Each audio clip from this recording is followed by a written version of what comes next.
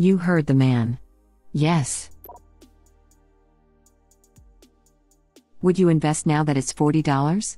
My investing style isn't for everyone and it's aggressive, but for me, yes, I would. Yes or no, why you buy it? Mother effer, do you listen? I love that. They are so used to people dodging questions that he was ready with a yes or no. Before even realizing, he straight up answered his question. And he expertly qualified his answer too. The guy is a class act. Have you gone back to the beginning of his post history? Well, just go look. It's incredible how he handled the naysayers. The guy basically interrupted DFV the moment he said yes to ask him yes or no. Just let the man speak. It's no wonder he was talking so fast. It would have been even funnier if he clapped back with a little more sass and responded, "Sir, I just said yes." Bill Huizenga is a effing idiot, but there was probably some delay on the call. DFV's response was effing perfect, though. He basically said that this is not financial advice, lol. He's probably the only person on this sub who is his own wife's boyfriend. Definitely agree, he was concise and professional. Much more than we can say for Mr. When I was a boy growing up in Bulgaria. Funny how they snap at DFV to answer yes or no so quickly but let Vlad run out his time. That's the sort of crap that ought to be countered and shown light on, immediately. Demand action from the court or whoever's proctoring. They want that MSM sound clip they can chop out those 2 seconds of him saying yes I would so they can falsely play it back months from now when they forgot what context it was in. Nah, it's the opposite. He definitely wanted him to say no, he wouldn't buy at that price.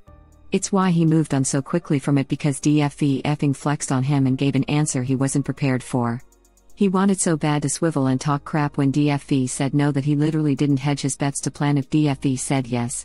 Not taking proper risk assessment has been a theme of hedge funds, brokers, and Congress members in this GME situation. That's how these stupid hearings are, no matter what the context. Each congressperson steamrolls questions to try to get their soundbite that they can use to further their own agenda. They're rarely prepared for the alternate follow-up question because they have one game plan and a limited amount of time. So it's on to the next soundbite attempt. The real problem is time. Each committee member had 5 minutes to try and ask questions and get answers. That's not nearly enough time to actually try and get to the root of the problem. It would have been much better with a panel of, say, 8 committee members. Have 2 rounds of questions, 30 minutes per panelist, and I expect you'd get some much better questions, and therefore, answers. A lot of those senators were asking completely bullcrap questions that were clearly designed to waste the entire 5 minutes getting a soundbite that sounds like a gotcha moment. But DFV would give them answers that made their aha gotcha look stupid because no one was got, so they just get angry at him. So childish, but these are our leaders. At least half or more of them were paying attention and acting in good faith. There were a few Congress members that were asking good questions, but right as they started to get into it, that's when their time would be up.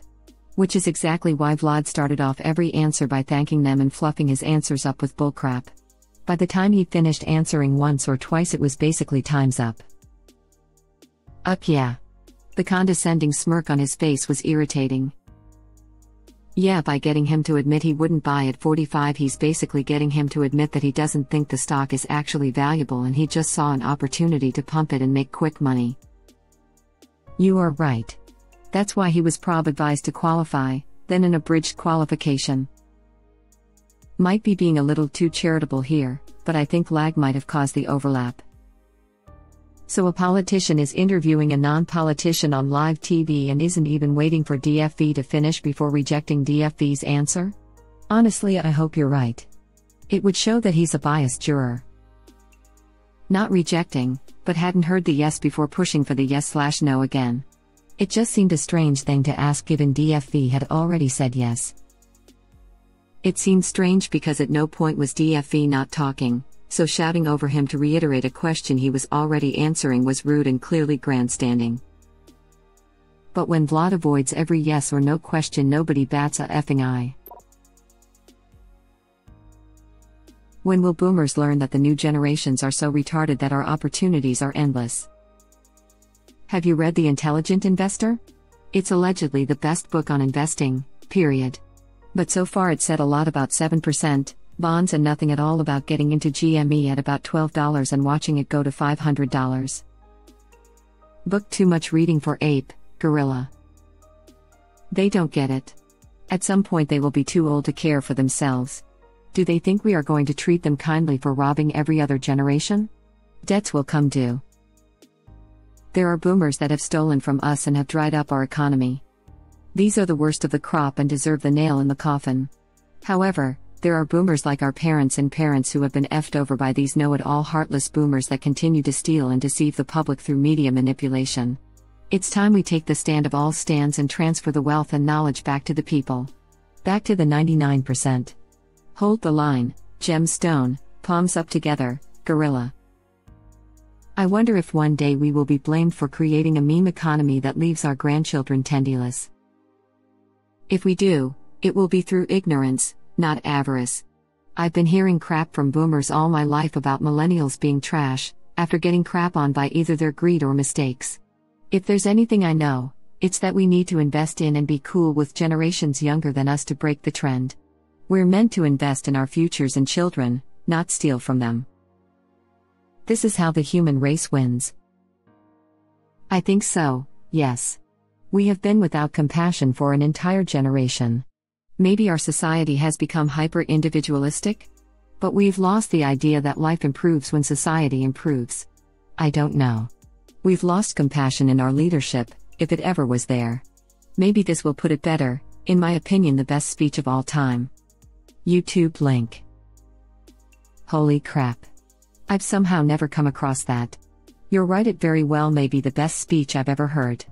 It is the resonance of my heart. And through tears, as he listened to Chaplin speak to the musical swell of Zimmer, he had a vision, a knightly order set against the darkness in man, the predatory, the unloving, and unworthy, the order of the diamond hand, a charitable order set to acquire wealth, yet living within relatively modest means in effort to use that extra leverage to help his fellow human at every opportunity until the day leverage is a term in history books, an order set to conserve and multiply the resources on this rock for future generations. Do I want a boat? Sure. But I love the sea, and wish to stand on a deck that is truly mine. Do I need a large vessel that requires a crew? No. Not until such time that said vessel will allow me to further our species in harmony with the rock we all ride together with all these excellent plants and critters that are companions and sometimes food. My hope is we can navigate a way through these current rocks, together. It's nice to know you and others like us are out there in the dark. User Argonautes, gemstone, raised fist. Reddit link. Count me a disciple in the order of the diamond hand. Correction, leaves other grandchildren tendyless. Our grandchildren will be swimming in tendies because of the decisions their retarded grandparents made. AKA us sending this bitch to Andromeda, rocket. We will leave our children with more tendies than they can count. But first we will teach our children to not be greedy and to care for others. Basically to be ape, gorilla. However, there are boomers like our parents and parents who have been effed over by these know-it-all heartless boomers, who mean the ones that diamond-handed the housing market into a perpetual bubble and still expect to sell for over market value? Yeah, love them but F them too. Yeah, we too broke for that. Most expensive thing my grandpa owned was probably his clothes. I'm about to say, my dad is 100% part of the problem. Despite being one of the worst investors I've ever known, he always makes the worst choices in politics and investing, and still has a spoiled rich kid attitude despite us being lower middle class for a long time now. Boomers are without a doubt the worst generation in modern history. You know, diamond handing in a housing market could also just be called liking where you live and not complaining about your rising housing valuation.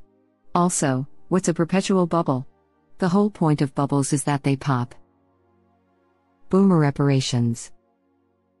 I don't know. My parents kind of did all right from the hedge funds with their pensions. They voted with their ethics, but they passively allowed a lot to happen in their name. Don't get me wrong, I love them, but they're not really engaged like we are. But then we've so much information, it's no wonder it made us autists. I understand. Boomer let a lot slide by. We are of a different breed. We don't take any bullcrap, but that's also because we have access to an infinite amount of information. $2,000 or bust, baby. 100K minimum for 2K for AMC. If AMC hits 2K, I'll lick your butthole. Boomers are the first generation in history to actively steal from their children instead of trying to give them a better life. F 'em. Bingo. God, look how badly boomers are treating their effing parents right now. Letting them die for the economy, covering up their deaths, and relegating them to some of the most inhumane senior housing in the world. Boomers will be lucky if we don't use them as test subjects for Mars missions. We are all graduates of the University of Retardation. I only had my bachelor's, but since I've joined WSB and Reddit apes, I've gotten my master's, gorilla. Weaponized autism. My favorite kind of autism. Excuse me, good sir, tell me what to do with my boomer money. That's the problem, boomers don't learn. What's incredible is that they were trying to trap him, and instead gave him a huge platform to preach his wisdom to millions more apes. The SEC should investigate the politicians for trying to manipulate the price downwards. What were they hoping to get out of him anyway? Something like, yes, Your Honor, a bunch of rich investors and inside traders reached out to me, an unemployed peasant living in a small town, trying to get the ends meet, with a proposal to manipulate markets and make billions of dollars to switch hands over, what is commonly though of, a dying business model that sells video games and video games accessories. Yes, that's video games. What's that? Oh yes, a retail store. I would first like to thank you for allowing me the opportunity to answer that question, since it's a great question. When I was a kitten, growing up in Bulgaria. Yes or no? I caught that too. He was stunned by the answer, so he re-asked again. Left him speechless because he wasn't expecting that answer. He's probably pounding his head now, wondering why he didn't buy. It's so much worse. He's probably getting pounded by his wife's boyfriend. And he's such a dick because DFV already said yes before he interrupted him. Question 2. Where did you grow up? I admit to. Always improving. Yes or Bulgaria? Ah ha ha ha ha. Coincidentally, I'm a Bulgarian. We good people overall. Smiley face, just so you know. You did good in exporting the one bad one.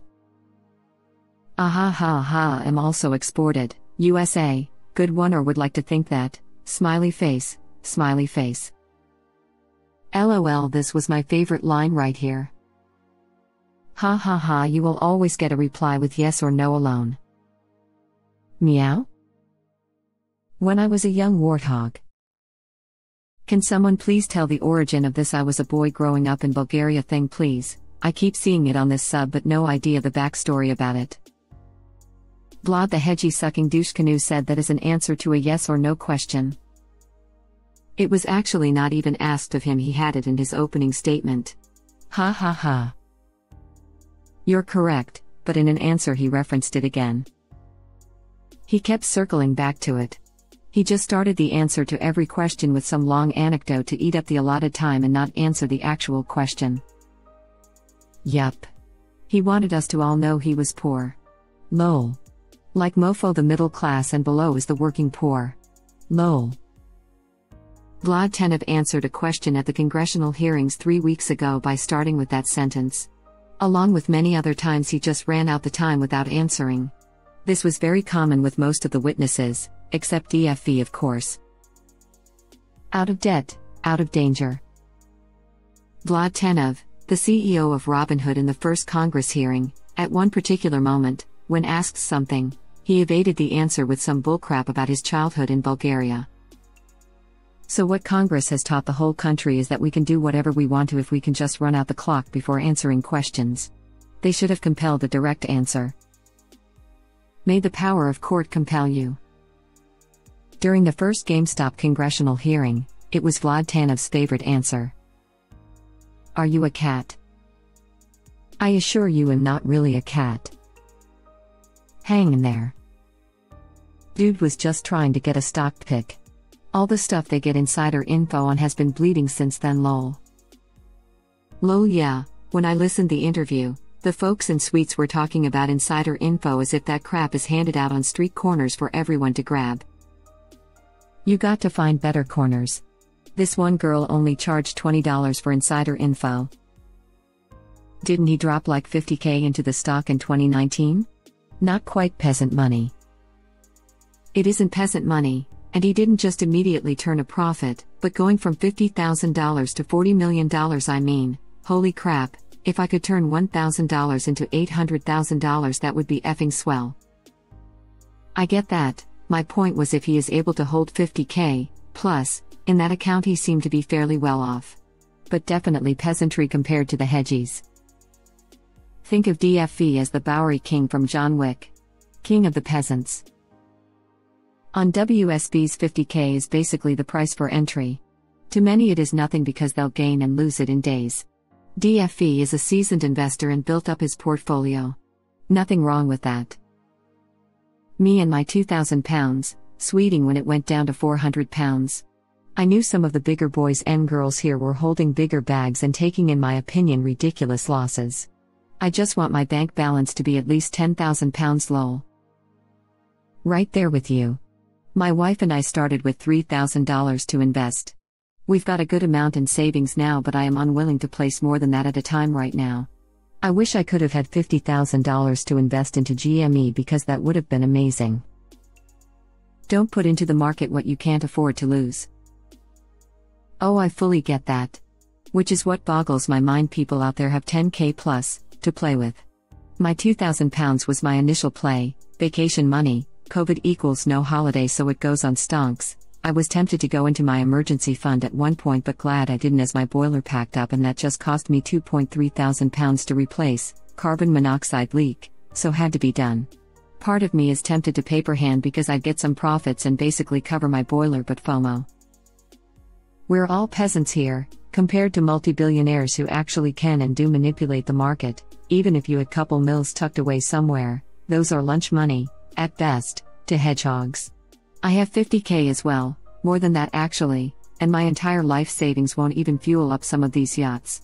So yeah, I stand up by what I said, peasants. The epic part? It's the peasants who make hedgehogs cry now. Thank you for watching. Please subscribe to be the first to know about Red Rabbit Reader's new videos.